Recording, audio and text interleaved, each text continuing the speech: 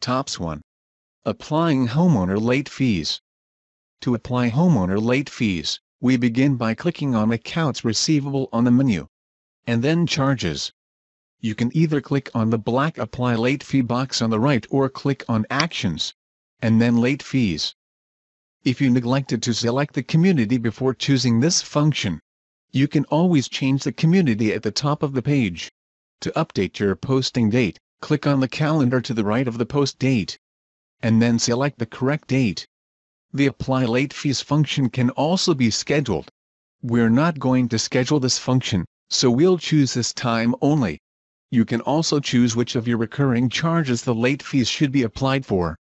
Because I'm applying March late fees, I'm going to turn off the application for the quarterly special assessment. Scrolling down will allow us to view the homeowners who meet the criteria to be charged a late fee.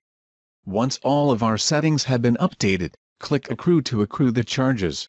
We're now given the details of our accrued late fees. You can see the charge total and number of homes being charged, along with the associated GL accounts for the charge. Further down, you will see each of the homeowners included in the late fee batch. You can edit the late fee amount for a particular owner by clicking the pencil icon to the right of that owner, and then changing the dollar amount of that owner's charge. To save the change, click the check. You can also delete an owner from the batch by clicking the X icon to the right of that owner. That owner is no longer included in the batch. If we scroll back to the top of the batch, you can see that the late fee total has been updated to reflect our changes. Click Post to apply the charges to the owners. Our posted late fee batch is now displayed on our AR activity feed. To see the details of the batch, click the down arrow to the right of the batch.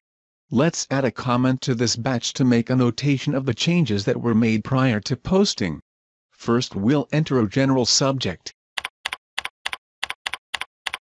and then enter the details.